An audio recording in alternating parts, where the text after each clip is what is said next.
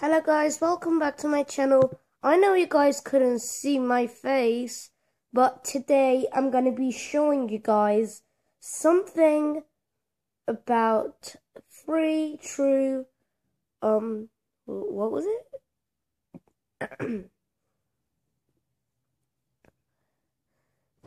Three true horror, why am I saying horror stories? 3 true school lockdowns that actually happened. Okay, now you can see my face. We'll just put it there. If you guys could see it. What is happening?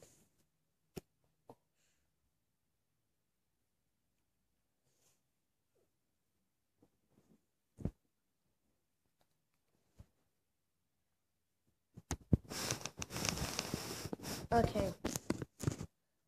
Now, you guys could see it, don't you? Okay. So, we're gonna be watching... Oh, come on.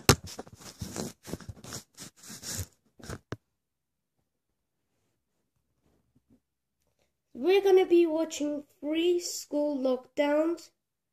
Let me write it. 3 true school lockdown stories. Yep, found it.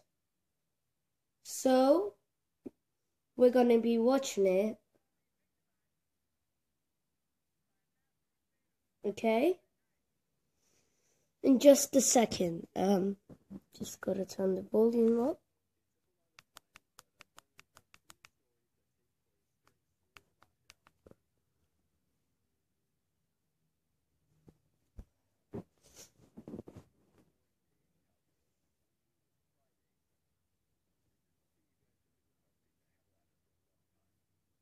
Yep.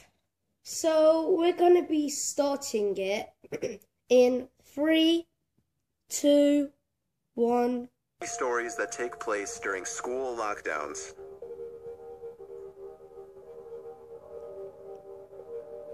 It was a typical boring day in calculus, only it was Friday, 7th period, meaning the week was almost over and spring break would finally be upon us. So everybody was getting antsy in their seats, I could tell.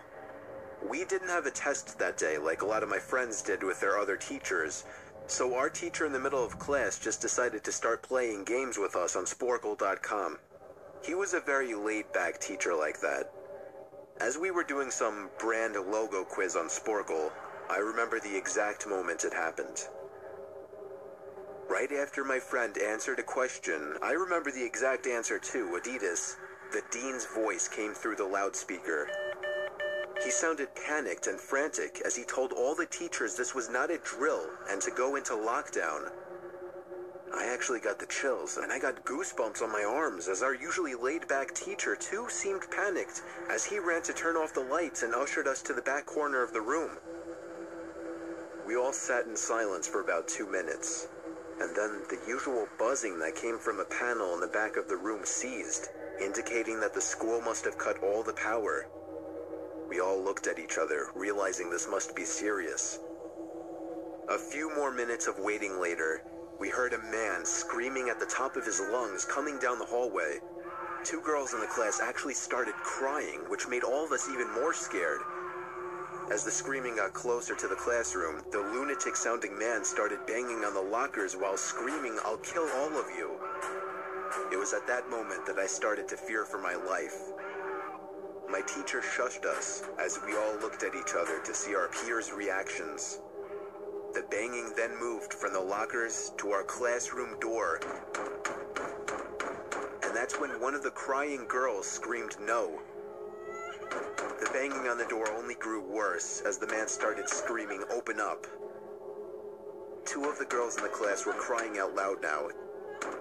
It felt like an eternity that man was pounding at the door. But eventually, he finally continued down the hallway, screaming like a mentally insane person, until we could not hear him anymore. I'd say 10 minutes later, though it felt like half an hour given the situation, the dean came back on the loudspeaker explaining the situation, which was surprising for him to do. He explained that some apparently mentally unstable person entered the building and assaulted the woman sitting at the front desk, causing her to flee the building screaming, and staff wasn't sure if the man was armed or not. Now, this was before the school had cameras or could afford proper security, so the school was wide open to something like this happening. The staff had done a sweep of all the hallways and classrooms and couldn't find him, so the dean instructed the teachers to resume teaching but to keep all the doors locked and to not let any students leave for any reasons. The most disturbing part, however, is that one of the janitors working the night shift found the man sleeping in one of the storage closets near the back end of the school, and according to rumors that were Guys, I heard the noise.